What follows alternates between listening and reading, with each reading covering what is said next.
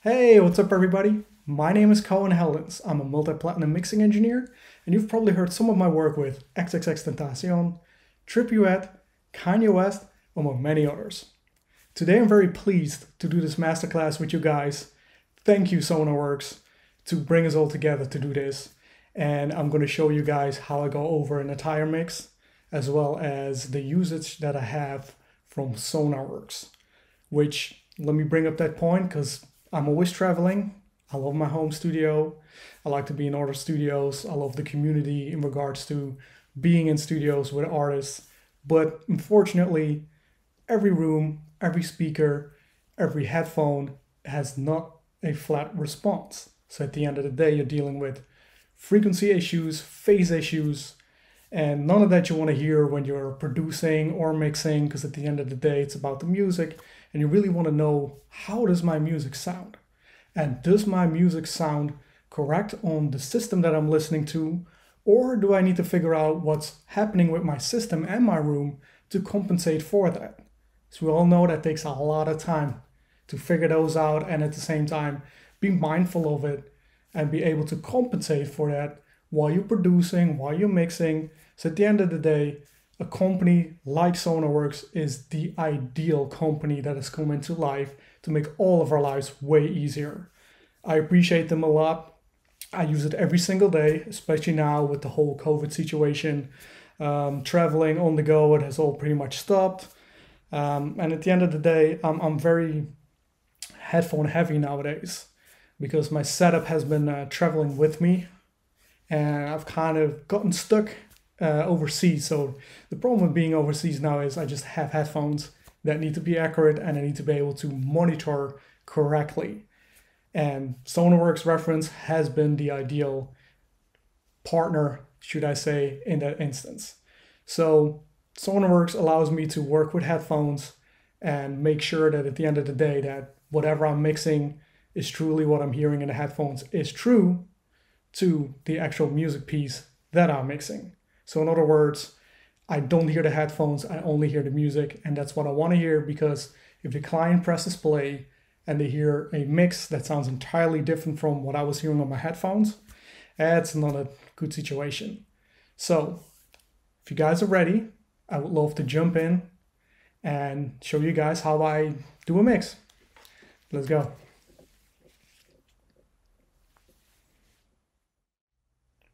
The masterclass I'm gonna go over with you guys is a song by Mario called Luxury Love. You guys probably know about Mario. In my personal opinion, he's one of the best R&B singers that is around. I'm gonna show you guys my session, but first I wanna show you guys the way I've set it up, because it's slightly different from what most of you guys are used to. The reason why I've set it up this way is because of the way I use my universal audio arrow and the ways of monitoring. I've created a virtual stereo set on the output to have my headphones tuned differently from the speakers. For the ease of use of this video, I'm only going to use the main monitoring path, but I'm actually routing that to my headphones, because then I can talk to you guys, press play, go over the session without having, double audio coming in from the speakers as well. So let me show you this real quick first. So as you can see, my monitoring left, right, this is where my main speakers are usually on. I have a great plugin here called AB. Basically what I do with this is when I set up the session and go over it, I basically press the reference on B, so it plays the reference that's loaded in. It's the rough mix of the song, so I can get a general idea of where the artist was going to go with this, what their feel was, what the producer wanted to do, and then hopefully I can bring the song home. Add that little extra 5% to make the record really, really ready for, streaming, radio, whatever it might be. So having said that, it's always important to be able to A/B, because you don't want to start a mix completely blindly, throw the faders up and start doing your thing. I mean, it's great creatively, but the problem 9 out of 10 times is that an artist has been living with the song already for a few months, so they're very used to the rough mix, and at the end of the day, the rough mix is truly the blueprint to where you want to build the mix from. So I don't want to reinvent the wheel and get stems in that are completely dry, no processing on there that the producer already did or the artist engineer. I like to have the stems in a way where I have the riff mix when I press play and pull the faders up, but at the same time I can build from there. So it's not about reinventing the wheel, it's about polishing up the car, if that makes any sense. So that's what I use this plugin for. And then of course, you guys don't have this one yet, but this is the brand new SoundID from Sonarworks.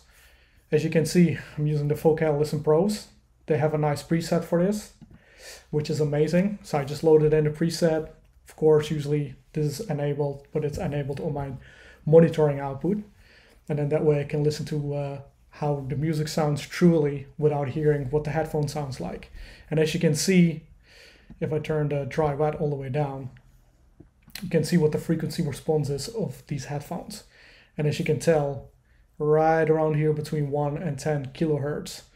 I'd say this is about 3-ish, if I'm looking quickly correctly. So there's a big dip. We don't want to have that big dip, because what happens is we're going to compensate for that dip. And then what happens, the vocals are going to be screaming at you and piercing in the ears. As well as this bump over here, which is the low mids, which usually are perceived as the warmth. So you already think like, hey, this song is either too muddy or, you know, it sounds very warm. Not a good thing. And then as you can see, the low end kind of rolls off here.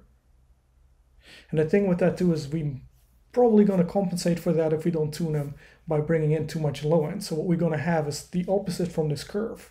So we're going to end up with too much low end, no body to the song, which is the low mids right here. And then the vocals will be very thin and screaming at you, that very metallic sound, which is the dip that's over here. And then the high end, we might be starting to overly de-ess vocals, because as you can see, there's pretty high peaks right here, right after 10 kilohertz and right before. So that's where the sibilance of the vocals are, and even the sheen and brightness of, for instance, cymbals, hi-hats, or certain keyboards or string instruments. So this is not ideal. It's pretty much far from ideal. So when we tune the headphones, as you can see, it becomes less, until it's pretty much flat all around the entire frequency response curve, which this is exactly what we want to have, because then we truly hear the music that's playing and we don't hear these headphones. And this goes for anything, because no headphones, no speakers are truly flat. And on top of that, you're also dealing with speakers with phase issues, because a lot of speakers are not gain matched or frequency matched. So at the end of the day, are power matched. So what you get is that a left speaker is responding slightly different from the right speaker. That can result in maybe a hole in the low end or some other comp filterings.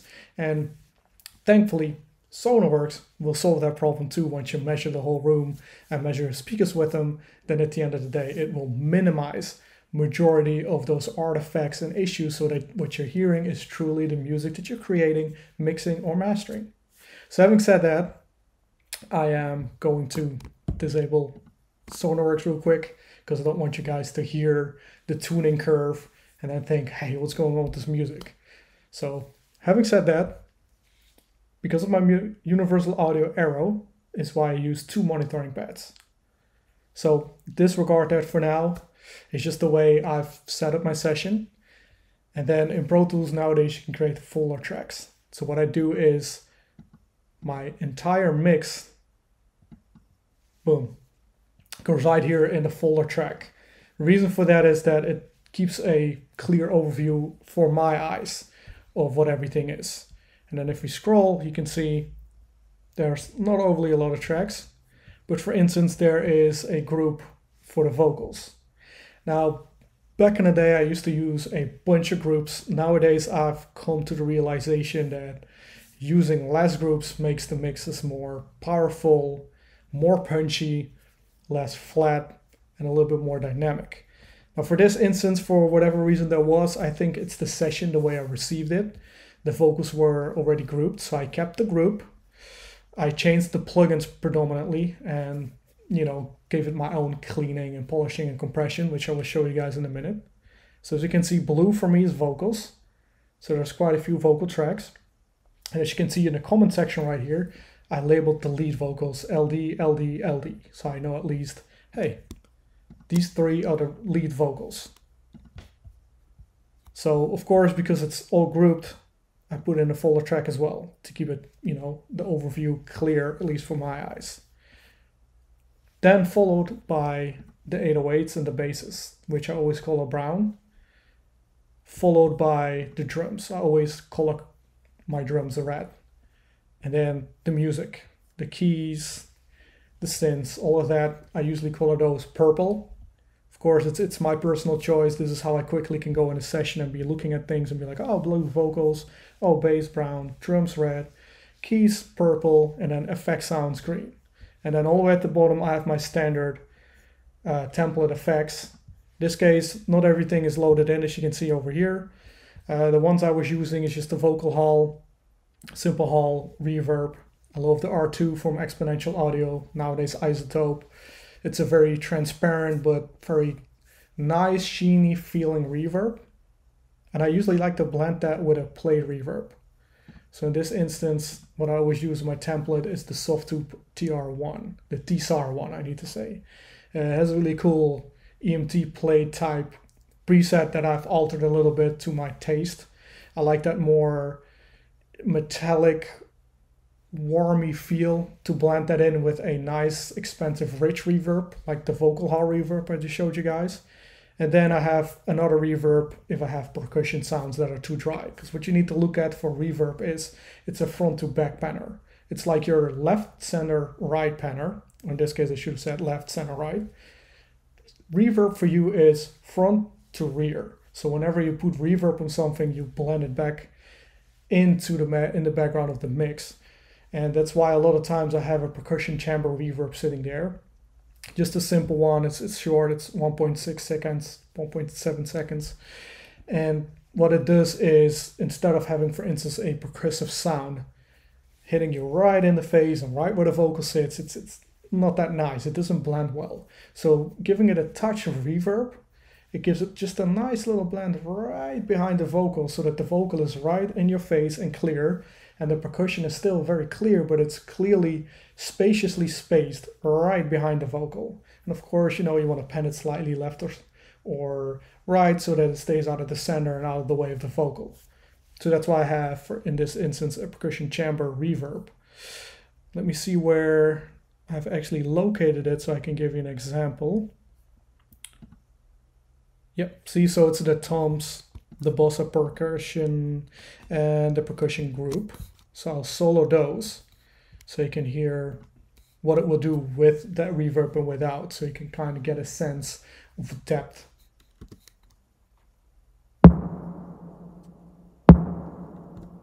So you can hear it's pretty boomy reverb. It's also pretty big tom, low tommy type feel. But let's see when I play it back without the reverb.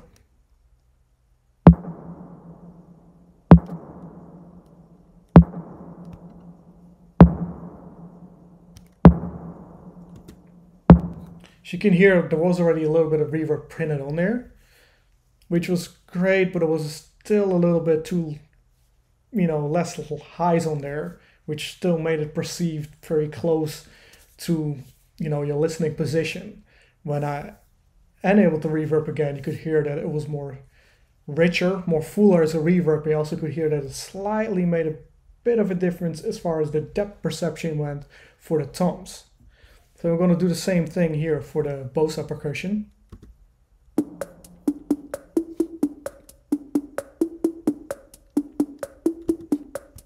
That's with the reverb and this is without.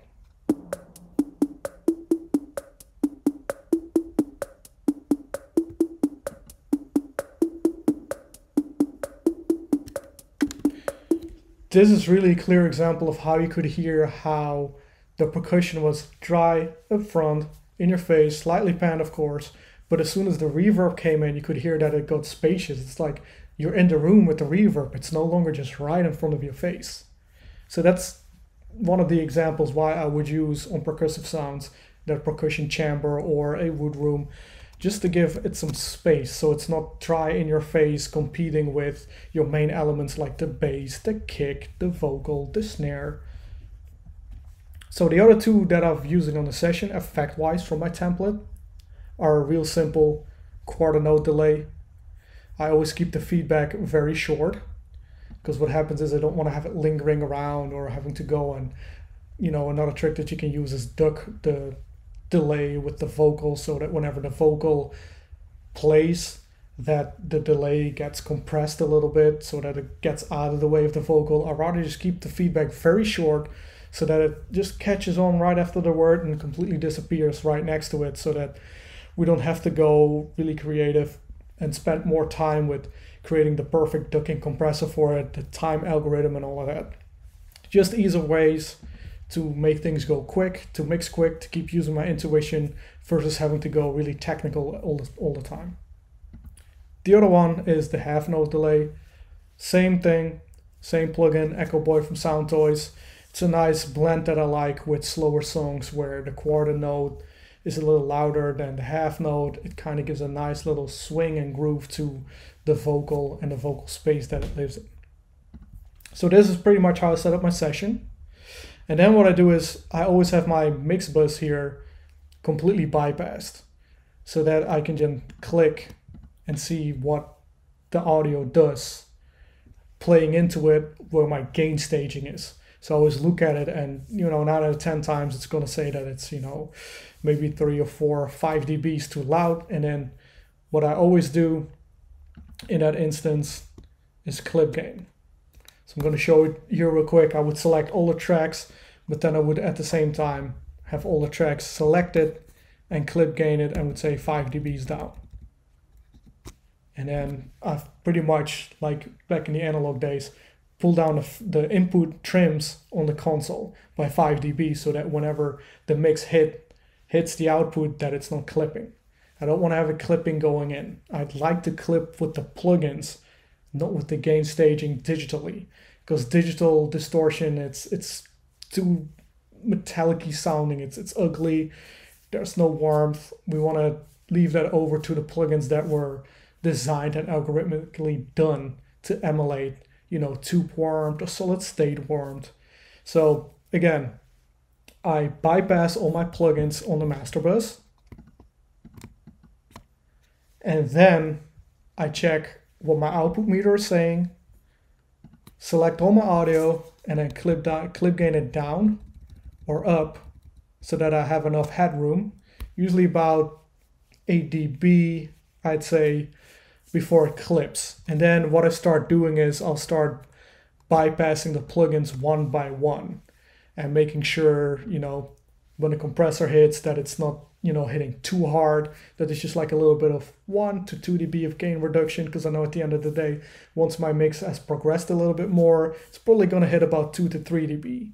If it hits more than that, then I have to look again at my gain structure and make sure that I'm properly gain staging my mix into the mix bus.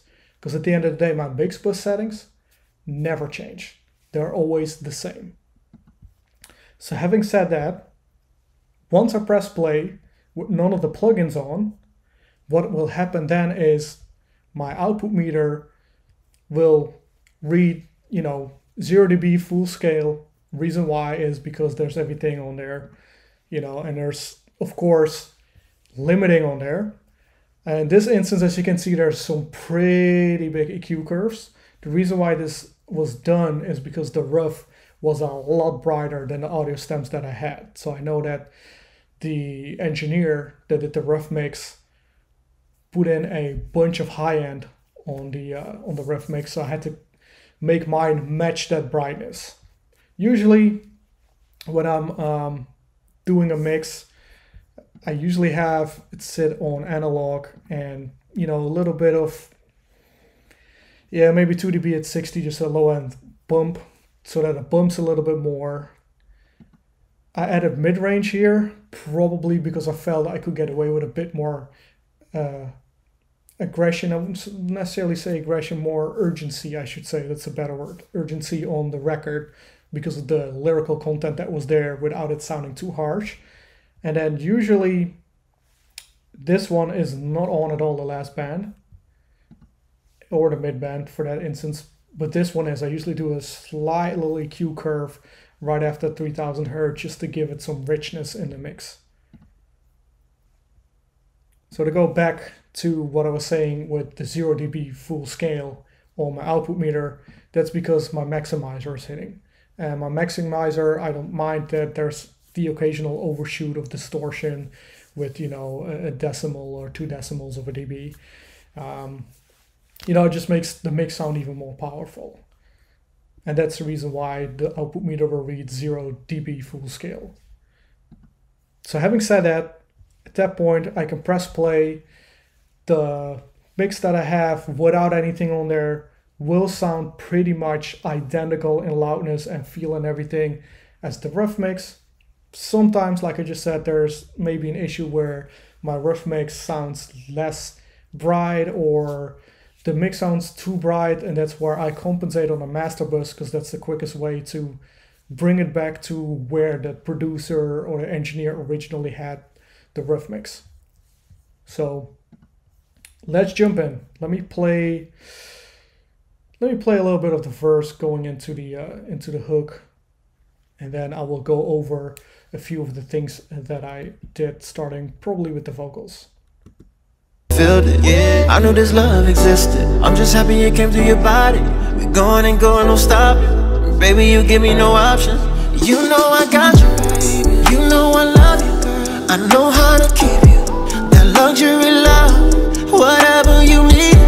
For you ain't too much. Take as much as you need to. That luxury love, yeah. Luxury love, felt it, yeah. I know. So you can hear clearly now how the delay just goes real quick and is gone. Same with the verbs, it's a real richness. Let me solo the vocals. Felt it, yeah. I knew this love existed. I'm just happy it came to you. Let me take part of the hook and then part of the post hook, and I'll go over the treatment of the vocals and also play them with the effects and without the effects, so you can hear the difference. Whatever you need, for you ain't too much. Take as much as you need to. That luxury love, yeah. Luxury love. Luxury love. Luxury love was missing. It's just a luxury with me. Luxury love. Luxury love. Luxury love was whatever you need, for you ain't too much. Take as much as you need to. That luxury love, yeah. Luxury love. As you can see, the combination of that vocal hall with the EMT plate gives it a real rich, luxurious feel. And the quarter note and the half note, especially with the automation, make it nice little flow and groovy, filling out the empty pockets of the vocals and the instrumental, so that it's a nice, real smooth record. So on the vocals, it's very simple. Some compression. Whatever you need, for you ain't too much. Take as much as you need to. That luxury love, yeah. So there's 2 ways for me to compress vocals. I always use an 1176, but there's 2 ways.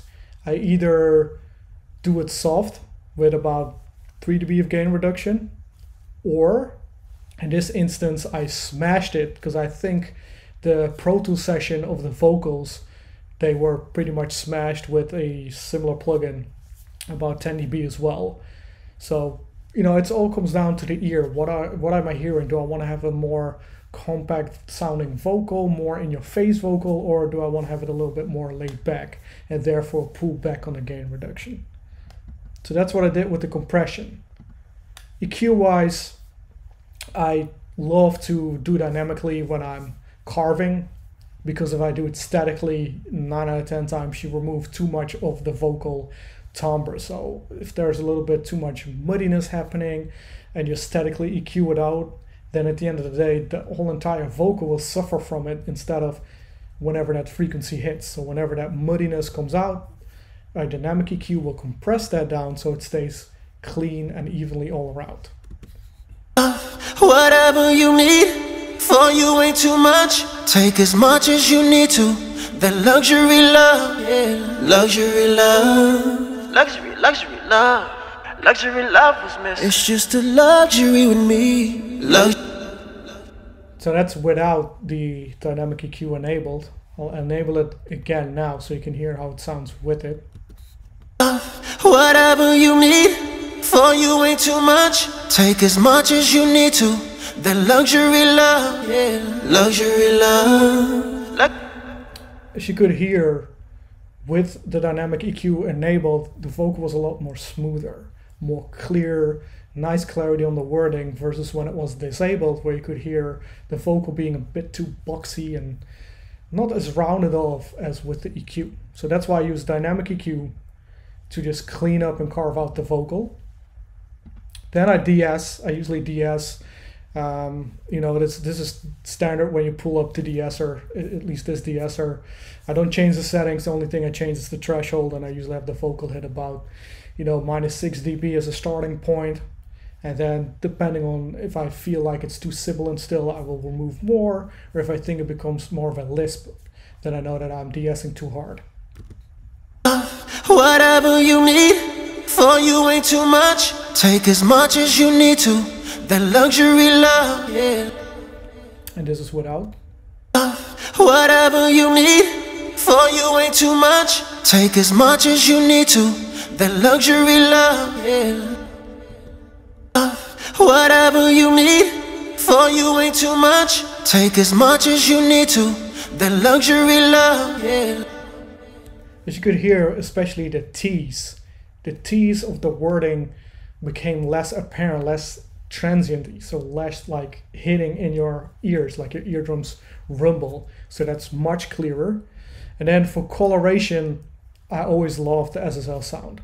So usually for coloration, I add, the SSL. In this case, there's not much happening. Usually I add some top end around 10 kilohertz because I like that nice sheeny sound of the SSL, or the very famous mid-range, which is happening here. So I'll play back the record, the vocals, with the plugin enabled, and I'll disable the plugin so you can hear what it sounds like without the SSL saturation, the non-linearities from the SSL, as well as that mid-range, that famous SSL mid-range that we all are so familiar with from hearing on the radio.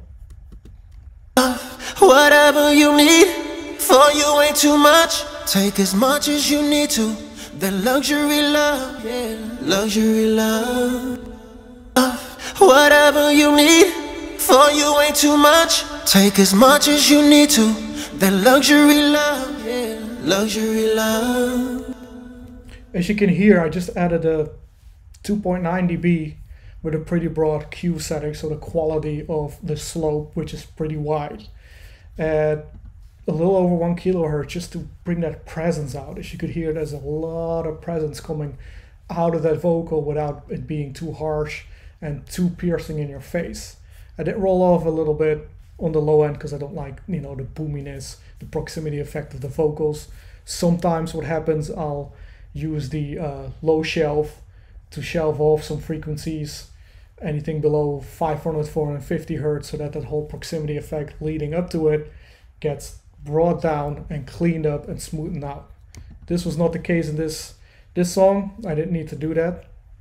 But the other thing, usually I have parallel compression. In this case, I did not do it for the simple fact that I was hitting the 1176 at 10 dB gain reduction, which is very hard. And I didn't want to start over compressing the vocals. But usually I add a parallel chain in there to do a similar compression with an 1176, pretty much compress it completely flat, and then add a pool tag or a tube tag type EQ and put in some low end or remove some high end so that it lifts the vocal out of the mix. So you got to remember, low end is solidness and volume that lifts any element out of the mix. That's why I'm such a big fan of parallel compression. So let me play back the vocal part here, the pre-hook, or the hook I need to say, and I will play it back without anything on there, and I will play it back with everything on there. So this is the dry vocal. Options. You know I got you, baby. You know I love you, girl. I know how to keep you. That luxury love. Whatever you need, for you ain't too much. Take as much as you need to. That luxury love, yeah. Luxury love options. You know I got you, baby. You know I love you, girl. I know how to keep you. That luxury love. Whatever you need, for you ain't too much. Take as much as you need to. that luxury love, yeah, luxury. As you can hear, the vocals really came to life, sounding very smooth, very rich, very poppy and in your face. So that's how I treated the vocals. So let me go into the instrumental. I don't usually like to treat a lot of stuff on the instrumental. 9 out of 10 times it's to fatten up a little bit here and there. Drums especially, and bass if need be.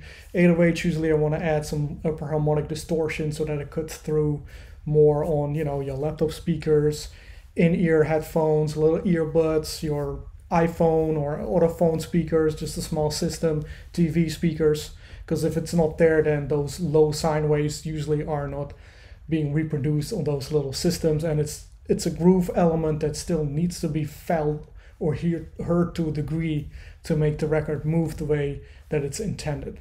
So let me show you this. Here's an 808. I'll solo it.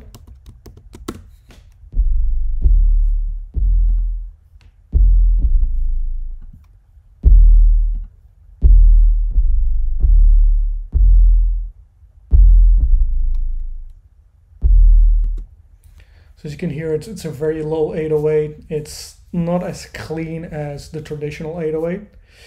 What I'm going to show you first is I'm using a multi-band sidechain. And as you can see, I'm only using the first band under 90 Hertz. The reason for that is when the kick, and I'll solo the kick with it as well. When we play the kick,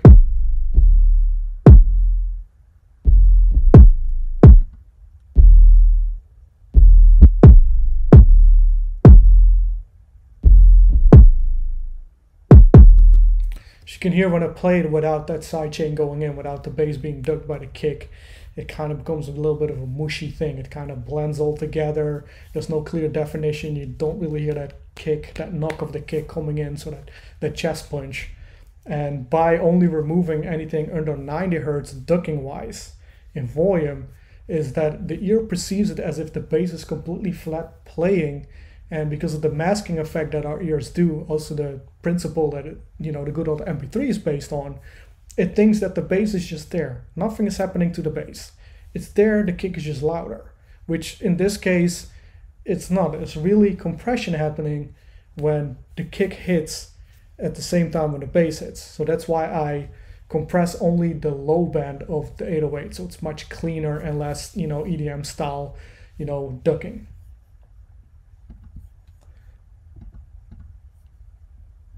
Now the other thing that I did on this 808, so this is the 808 with the ducking happening but without that upper harmonic distortion.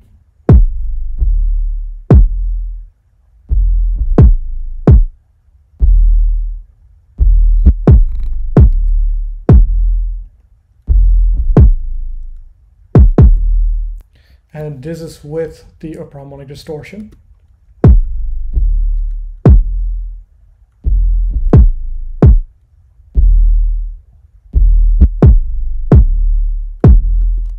As you can hear, the bass became more prominent. It added some warmth and upper mid-range to the bass that was missing when I didn't add it on there. So what I use is a parallel chain. So this is the original 808.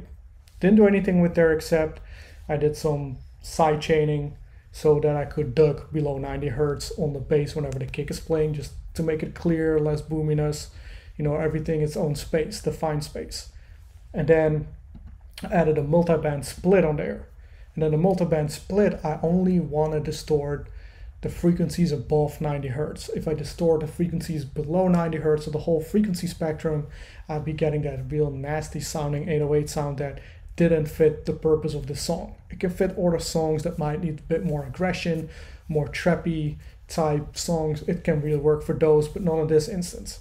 So what I did is I completely muted or took out anything below 90 Hertz because I don't need it. And then above 90 Hertz, add a little stump box. So this is pretty much the Ibanez TS808 stump box. It's a tube distortion that you can find in other plugin manufacturers as well. So many have emulated this one. For the ease of use, I use this within the system that I'm using with the Studio Rack from Waves, because it makes everything real easy combined in one plugin for me. So I don't have, a couple of plugins all lining up in each channel. It's just I pull it up and I can mess around and do my parallels without creating auxiliary sends and go through that whole motion. Again, it's a lot of technical stuff that takes a lot of time versus I want to do this quick and I want to go back to the mix so that I can keep mixing with intuition and feel versus having to stop, do all the routing, set everything up, spend a bunch of time with that, which all gets taken away from being creative and intuitive with the mix.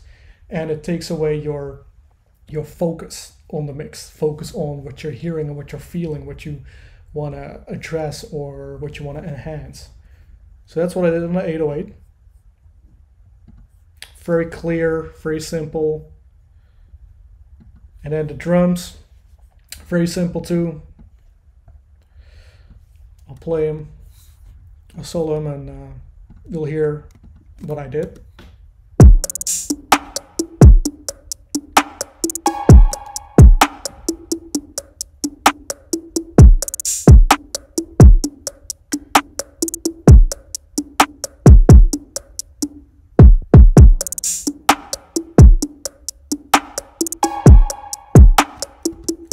You can hear I did add some reverb with that percussion chamber on the snare.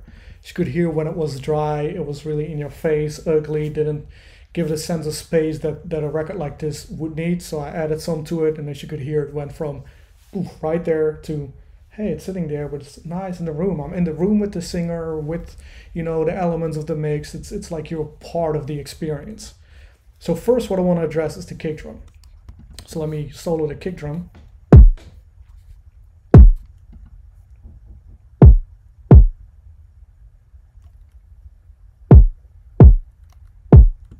So that's a kick drum with any other processing on there. As you could see, I didn't do anything with the original kick drum sound. I didn't want to change the timbre, thought it was fine. The only thing that I felt that it needed was some more definition and more punch, more cutting through. Something that I could not add on the kick itself. If I did it on the original kick sound, then the problem we would run into is that at the end of the day, the kick timbre, the tonality of the kick that the producer chose for a purpose, will drastically and dramatically change and will sound like a completely different kick. So what do? You create a parallel chain. So on the parallel, I compressed it completely flat, put it that way.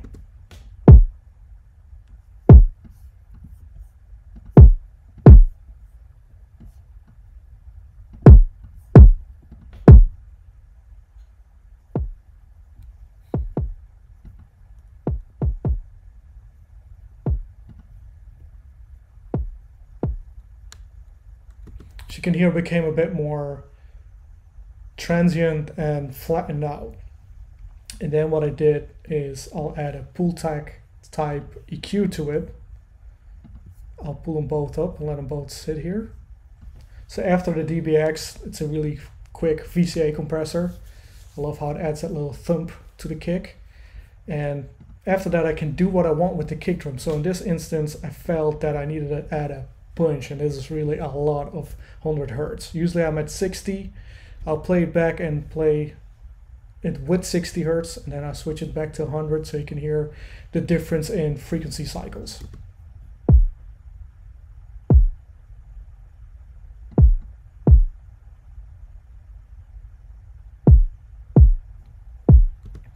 So with 100, it's less boomy. It's still boomy, but it's more rounded off. It gives more of a lift versus just the 60, which was more of like a ball at the low end. That's not desirable in this case, or at least I didn't feel like that was desirable for this record. Then the other thing I did is I removed everything above 20. I think because there was a small peak happening at the end. Could be an issue of like aliasing when people do samples, and sometimes it messes up. You don't set the right preferences for it, you don't do it the right way, then you end up with aliasing, and that way it smooths it out a bit more. So this is the parallel kick with the compression and the EQ on there, and then I'll bring in the original kick and see how this blend sounds together, and then I'll play it without again and play it with again so you get the overall experience. So this is just a parallel.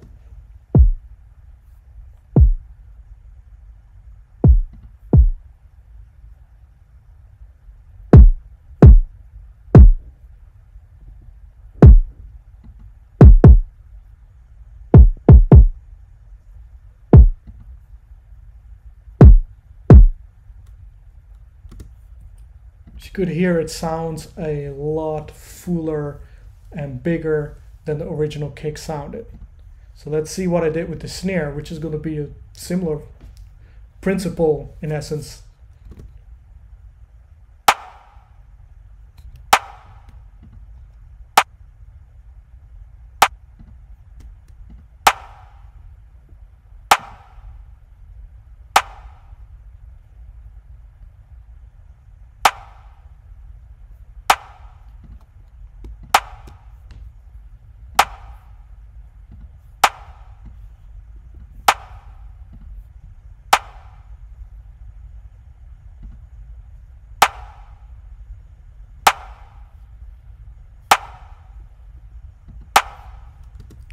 As you can hear, the same thing happened with the snare. It became much fuller, much more present, much more in your face, much more weighty, which is something that really this record needed. So I'll play the instrumental.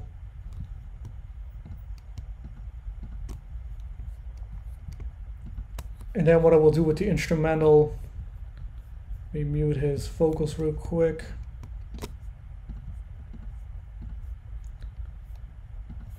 There we go. So I'll bypass the plugins.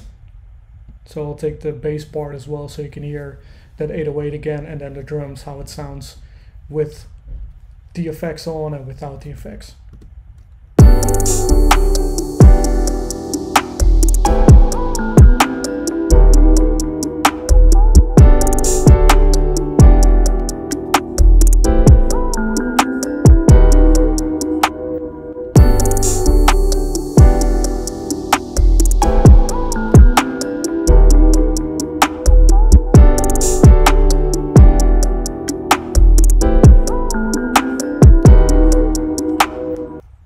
You can hear the 808 came through a little bit better.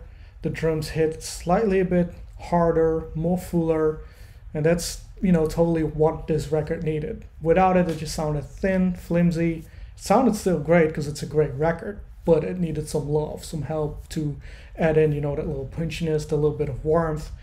And then overall, there's not much that I did. There was not much that I felt instrumentation-wise that was, you know, in the way of where the vocal needed to be, or in the way of where the drums needed to be, or vice versa.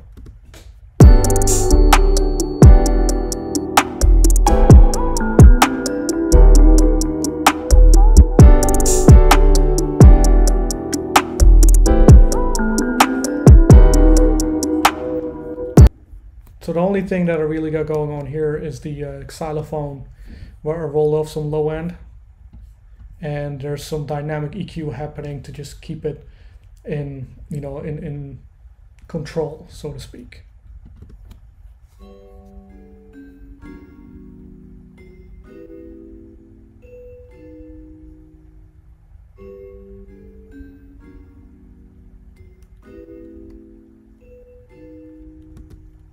And this is without the, you know, little cleaning up with the dynamic EQ.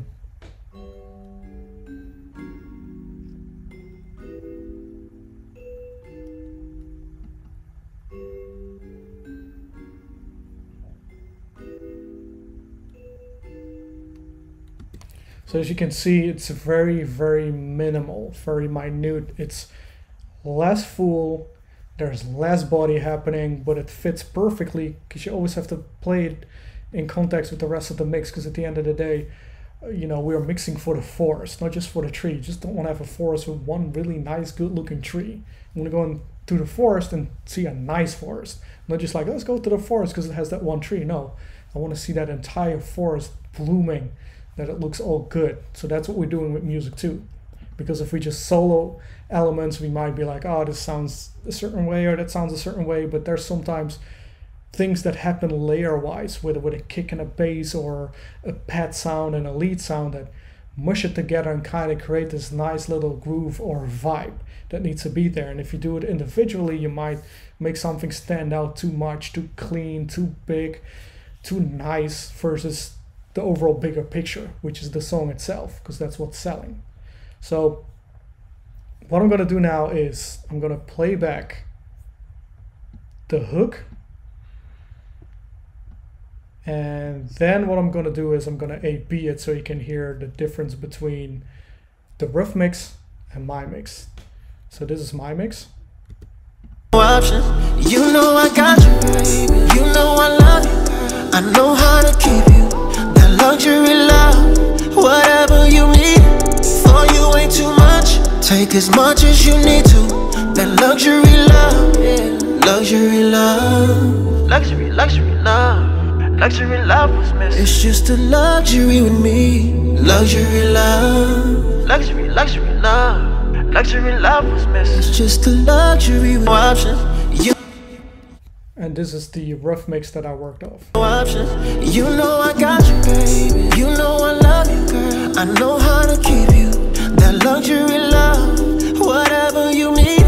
For you ain't too much. Take as much as you need to. That luxury love, yeah. Luxury love. Luxury, luxury love. Luxury love was missing. It's just a luxury with me. Luxury love. Luxury, luxury love. Luxury love was missing. It's just a luxury with options. You know I got you, baby. You know I love you, girl. I know how to keep you. That luxury love, whatever you need. For you ain't too much. Take as much as you need to. That luxury love, yeah. Luxury love. Luxury, luxury love. Luxury love was missing. It's just a luxury with me. Luxury love. Luxury, luxury love.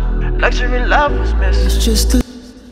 So that's quickly how I did this mix. It's very minimal because at the end of the day it's all about serving the artist, serving the record versus, hey, I want to make this stand out in a way where it's so technical and mixed in a way that, you know, people are going to be like, wait, who's that mixer? No, it's about, this is a great sounding record. They, you know, nobody's going to care in essence, you know, who the people behind the artist were. It's all about, hey, this artist came out with a new song. I love this song. It sounds great, because that's at the end of the day what the consumer, the listener wants to hear. And that's what we're here for, to serve. That's our purpose, to make the record as best as it can be potentially for the artist. So I hope this gave you a little bit of insight of how I did this mix. Simple, you know, very intuitive, and hopefully this helps you guys creating better mixes on your end. Thank you for joining me. Thank you for watching. Take care.